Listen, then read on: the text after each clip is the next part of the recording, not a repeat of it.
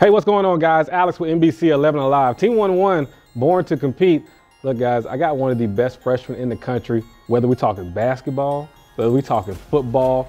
At Milton High School, Bruce Thornton, what's going on, man? How you doing? How you feeling right now? Good. Yeah? Yes, sir. Hey, you got a smile on your face, man. Like, you know, that's like one of them I dominated my freshman season in basketball. All right, so you made the move up to Milton. Yes, sir. Good basketball, storied program. How'd you like playing there?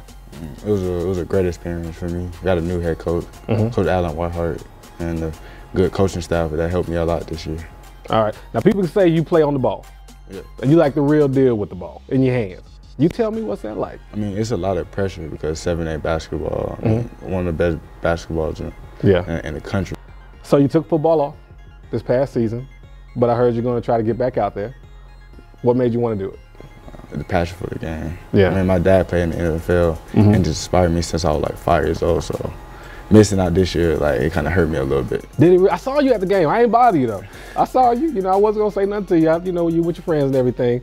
What did you miss most about it? Like, it's just like the adrenaline rushing through my body, just wanting to hit somebody or to catch the footballs. I can see that. I can honestly see that. And for those that have never seen this guy play, man, he's the real deal on the football field. Now, going back to basketball, this past year, you know, you had success. You know, everybody knows about your stats and everything like that. But when did you feel like you had really arrived, you know, as a freshman basketball player in 7A basketball? I think when I went to South Carolina for a tournament. Yeah. And I think I had like 17 my first game. Yeah. And it just showed me like I can really play. At first I was just nervous for the first 5 games. Sometimes I didn't even score a game. I was so nervous. Yeah. But after that tournament, I just felt good, felt loose. Now tell me what you learned the most from this season. I had to be poised. I had to play with confidence. If you don't play with confidence, like, you will not play well at all. So that's what I learned that season. Now you played next to a guy that plays football and basketball as well, with Jordan Yates. Did you have a chance to kind of build a relationship or at least pick up something from him? Yes.